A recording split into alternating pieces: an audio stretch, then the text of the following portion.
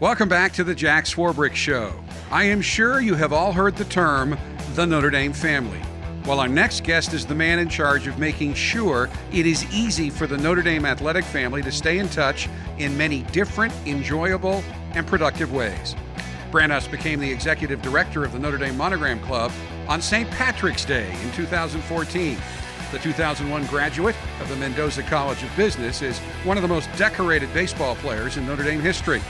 The Irish infielder earned Big East Rookie of the Year honors in 1997, earned First Team All-Big East honors 3 times, was the conference's Player of the Year in 1998, and also earned Third Team All-America honors from 3 different organizations. But we are sure his proudest achievement was being named the Monogram Club Team MVP in 1999. Brant started 179 straight games during his Irish career and finished with a .368 batting average, 46 home runs, and 170 RBI. Selected by the Detroit Tigers in the 6th round of the 1999 draft, Brant played 9 seasons of professional baseball before serving as an assistant coach at, yes, Michigan, and then moving on to work with USA Baseball for 4 years. It is somehow appropriate, with the World Series going on literally around us, that we have Brant Ust on the Jack Swarbrick Show this week. Brant, thanks for being with us. Really appreciate it. .368. I had forgotten that if I ever knew it. The question is, do you think you could hit Rachel? You know, I'm not going to answer that question. I was fortunate enough to be invited to bring a friend to practice yes, today, a few he weeks made it ago. out there. And he hasn't lost a beat. Well, I made sure he hit the furthest home run I've probably ever seen. Off you? No. It was off absolutely soft not. toss. So. Absolutely not. Yeah, like on a tee. But now I'm not sure I want to face him. That'd be interesting, you know. It's I mean, the furthest home run I have ever seen off of our softball field. I was at a game a few years ago where, who was it, crushed one to right, went out on the street. I mean, it just went forever. It was stunning. I wish I could remember who hit that. The coach will tell me. Got to narrow She'll it down for me. She'll be mad at me for forgetting. But it was literally, as soon as she hit it, everyone just stood and sort of was agape. Yeah. But no, I think that would be a great battle. You know, it's there have been some great matchups like that. Yeah, I'd be honest with you, I'd need a lot of lead time, stretching, hamstrings. Aren't what they used to be, but. Yeah, we'll work on that. He's thrown you under the bus a little bit because I've been trying to get him out there. Oh, yeah. And he has yet to come, so he's just trying to find anyone else to step in for him. I get no shot. The distance of the softball mound to the plate. I don't know if we've ever gotten into this discussion. No. But the geometry of softball is so screwed up, right? I mean, it's definitely to the pitcher's advantage. It is, and because they don't make you guys be in contact with the rubber when you release the ball. Yes. You know, you have to stay connected to the ground the entire time, so it's as far as you can get out. As far as you can slide, right? Mm-hmm. So you've slid 3 feet closer, and the release is so much further up. My goodness, you can almost hand the ball to the batter. I think it's around 38 feet by the time you release the ball. It reminded me. So I faced Coach Gumpf, and it reminded me of when I faced BK Kim a long time ago. Of that release point. Sure. And trying to, the whole trajectory was different, and I already did, but I have a lot more respect for those hitters. That there's no hitters left and right in softball, but for how about those the pitchers? I'm just kidding. Well, I'm a position player at heart, so I can never give too much respect to the pitchers. Doesn't want to give too much credit. Yeah. We'll get to your current job in a minute, but that reference made me think of something we've never really talked about, which is. In your baseball journey, when you were in the minor leagues, who were some of the people you did play with or against that we might know? Oh, gosh, there's a pretty good list. It's funny, I was just watching the World Series, and I'm always still rooting for the old guys that are still kicking around. I saw Coco Crisp up there, and we squared off in Double-A. He was with the Blue Jays. He was Covelli Crisp at the time. Oh. Hadn't earned that Coco yet, but gosh, you name it. A lot of them got me out. I'd like to say I helped a lot of them take that final step to the big leagues, and then a lot of great teammates and friends. I was my 7-year-old now. He's a big time fan of baseball, and of course loves the Cubbies, and so they were and was watching the playoffs. And Adam Jones, my last year in pro ball, I was in AAA with Seattle, and Adam Jones was this 21-year-old center fielder that couldn't get out, and Mariners. Unfortunately, for their sake, traded him to Baltimore. But that's kind of the full spectrum. And Adam's Yeah, obviously an established. Coco to Adam. Yeah. Whether it's a name we'd know or not, who's the toughest pitcher you ever faced? Well, BK Kim for sure, and I faced him as a collegiate on the collegiate national team. He was pitching for the Korean national team at the time, and then a few instances in AAA, and just deception was tough. I faced, just because it's the most recent, Tim Lincecum, in probably his second to last start ever in AAA in the minor leagues, and this is when his arm was still live, and he'd bring that fastball 97, 98, and that breaking ball and fastball on the same plane, and just marveled at kind of that deception and power. But a lot of guys, again, Jack, a lot of guys I helped, I think, get over that last step. I don't know about that. But What is so deceptive? Because I feel like the ball, you can see it for a lot longer compared to softball. I just don't understand it as quite as. Well, the ball's smaller. Yeah. That helps. But what makes the difference between the different types of pitchers? That's a good question. You probably asked the wrong guy. I made it a lot more difficult for myself. But there's speed. There's the best pitch in baseball. I tell these young arms, these parents that ask or whatever that, they want their kid to throw the breaking ball, the slider. The best pitch in baseball is a changeup, because it's fair on your arm, but it's the most deceptive pitch to a hitter, consistently deceptive pitch to a hitter. And it's a pitch that you can make the least amount of mistake in throwing for an off-speed pitch too. So I think that any guy that had 3 pitches that he could throw for strikes were the difference makers at that next level.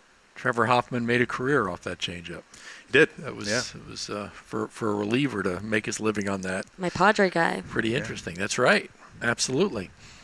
Well, now we're fortunate to have you here running the Monogram Club, and so let's recap for everybody what that is and Sure. what that involves. Monogram Club is our conduit for our former Monogram winners, student athletes, trainers, cheerleaders, managers, and video technicians back to Notre Dame, back to Notre Dame athletics and their unique experience as a Monogram winner.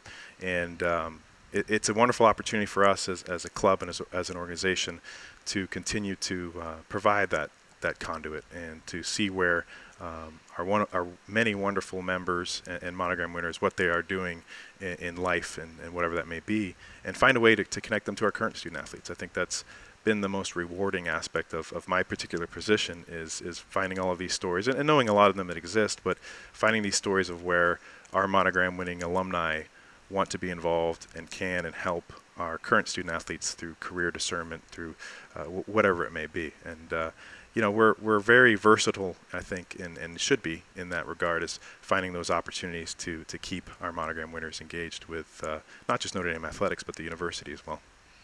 You also, through your efforts, provide some very tangible benefits to our current athletes beyond the mentorship and some of the career-related things you do. There are ways you help them sort of very directly.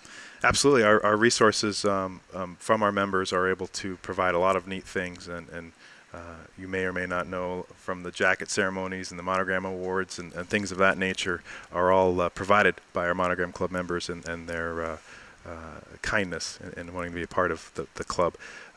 We have a long-standing scholarship, the Brendan Bolin Really Scholarship Fund for the sons and daughters of Monogram winners that end up attending Notre Dame. Our Catastrophic Relief Mike Heaton Fund has also kind of embodied that teammate for life mentality, where when a Monogram winner or their immediate family comes upon hard times, there is a resource. There's an opportunity for immediate help and relief to that Monogram winner or their family too. And then we look to be really creative and continue to support many of the team initiatives. We've developed a really strong partnership with Student Welfare and Development and the Career Center, and providing this wonderful resource of our Monogram winners in various career fields and various levels of industry, and putting that resource for our Career Center and Student Welfare and Development to get in front of our student athletes. And that's something I think we'll continue to build upon. And through this 100-year exercise that we've had, I think that's something that's resonated a lot with our membership. Well, so you do know, we do love and get excited for and really appreciate the gifts that we do get each year. It feels like an accomplishment every time we get the jacket or we get our Monogram blanket, and we're very appreciative of it, and it's a cool honor to be able to have. No, that's great to hear, and I remember that day myself. Kid from Seattle. It was told it was a little colder here, and that Monogram jacket served as my first true winter jacket, and then some.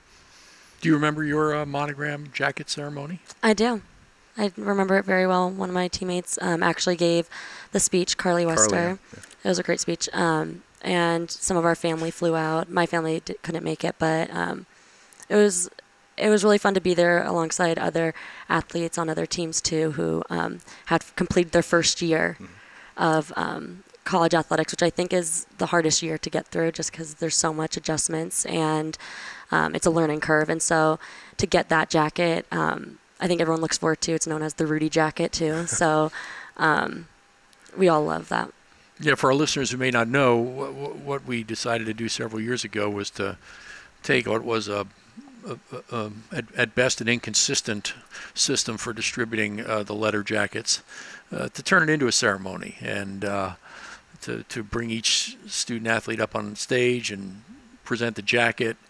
And typically there's a former Monogram winner who comes back to speak to the awardees, and some of those have been brilliant speeches, and as you say, a reflection by a current student on their experience and what it means to them. So it has become a very special night on the calendar. It's kind of our inauguration, like, into the Notre Dame family. It Right. feels like it's like you did your first year, like you got through it, and it only gets better. And so What I've enjoyed too is you talk about those first years, but a lot of those first time and only Monogram winners are those that have had such a remarkable journey as a walk-on or really competing to earn that valuable playing time or opportunity to earn that Monogram in their senior year. So it's the full spectrum of the story too. And for us, it's our baptism into the Monogram Club, whether you've fortunate enough to earn 4 monograms, or in the case of Pat Connaughton, 6 or 8, or wherever he earned, or 1, you're part of the Monogram Club family. And I was honored when I was given an honorary one, surprised by the student athletes and others one night. So yeah, it's a great tradition. Speaking of Monogram winners, we've got one of the most notable of all time returning this weekend to visit us. Tell us a little bit about that. Very excited to have Justice Alan Page back on campus, and the Monogram Club will be bestowing the Edward Moose Krause Distinguished Service Award, a well-deserving award for Justice Page. He's back on campus, and it's just wonderful timing, and having Justice Page back, celebrating 100 years of the Monogram Club. And I can't think of a better example that embodies not only what the criteria for that award are, but just for what it is to be a Notre Dame student athlete and a true Notre Dame man. And had a chance to spend some time already earlier today with Justice Page, and just remarkable, just to be in his presence, and one of, if not the most humble people you'll ever come across as well. Pretty remarkable given all he's accomplished in his Absolutely. life. Yeah. He has done it all. Tell us a little bit about the Moose Krause Award and what it signifies, how you decide who gets it. Right, the Moose Krause Award is our highest honor. It's awarded to a Monogram winner and somebody who embodies the entirety of the spirit of Notre Dame. And it's not necessarily for what they accomplished in the realm of competition or in their respective sport. It's really about what they have been able to accomplish beyond Notre Dame, beyond the walls of Notre Dame, in the spirit of Notre Dame, through service, through community, and excellence in all of those factors. And I don't think this is surprising to anybody. There's a very impressive list of recipients, past recipients, but there's also a very impressive list of Notre Dame alum and Monogram winners that could and maybe will one day be bestowed upon the award. So it's a tough job for our board of directors in sifting through the many qualified folks, but when you're fortunate enough to have Justice Alan Page, it's a no-brainer and an easy decision for us. And what will his weekend look like? What sorts of things will he be doing while he's on campus? We've got a lot of things in plan. Tomorrow he'll be meeting with the law school and as part of their Klein's Chair series, and a lecture and a Q&A over at the law school, which is if you spend every time with Justice Page, he's proud of what he accomplished in football, and he's proud of what he's accomplished in other aspects, but the passion is in the law, and only thing surmatched by that is obviously for his family, but the Page Scholarship Foundation as well. So he'll meet with a law school tomorrow. We'll present the award during a lunch on Friday. We'll have student athletes attending and coaches as well. It'll be a great gathering. And then there'll be part of our recognition of the 100-year anniversary throughout the weekend. We'll recognize Justice Page during the football game as well.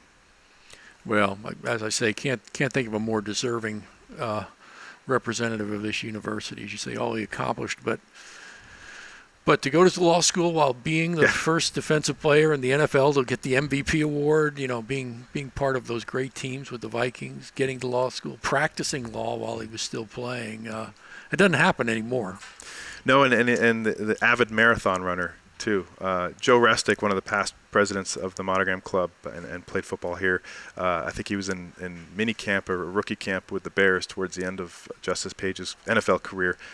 And he tells me the story that during summer camp and here's Justice Page, and he after a 2-a-day or practice he'd go for his 10-mile run to stay in that marathon form, and Joe Restick was looking at him going, who is this guy? Where do you get that energy from it? But it's defined, I think, as passion throughout life. And he retired from the Minnesota Supreme Court last year, but he adamantly says, I've got so much more I want to do and accomplish, and that's just incredible, really.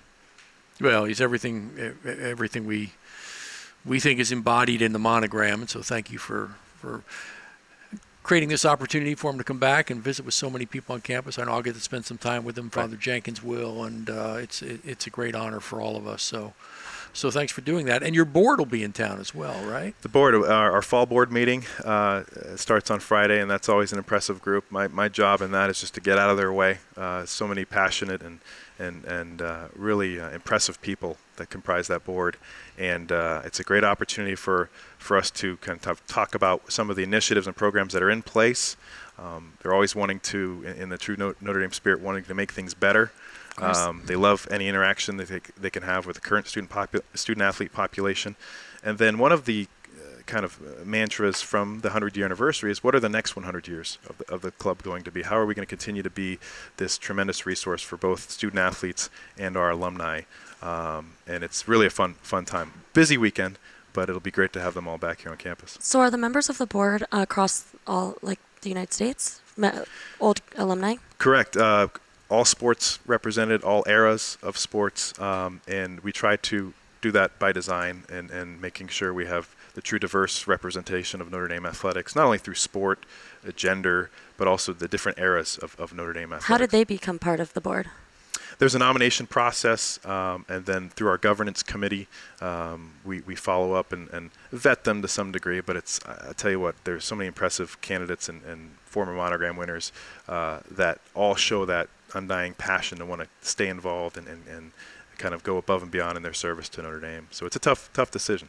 From my experience with some of the Monogram members, they love reaching out and helping. They go out of their way just to talk to us, give us guidance on career paths, which is really helpful. Right. And we've got some great softball representation on the board with Jen Sharon Richardson and Linda Cohen Wilson now, and they're passionate, and I know that Coach Gumpf has them heavily involved with you all, especially when you head out west to play as well, and that's great. Notre Dame is a national university, obviously, so it's true that, and it should be, as our board should be representative of that as well. I think we got a future board member here. I tell you what, that the softball program has produced some quality board members here. Deanna does, in fact, do that. Brings great student athletes here and develops them in a host of ways. She whips us into shape. Exactly. That's the bottom line. The sort of program we like to build here. Well, Brant, thanks again for joining us. Really appreciate it. Thanks for all the club does, and we look forward to joining you in honoring Justice Page this weekend. Thank you. Looking forward to it. We'll be back in a minute.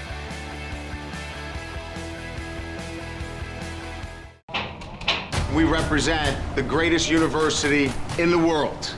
Let's carry that pride tonight onto this field, and let's play for Notre Dame, and let's play for Our Lady. That's how we're playing today. I don't know what next week holds, or the week after, or 3 weeks down the road, but tonight, that's how we're playing this football game. And caught beautifully. What a play!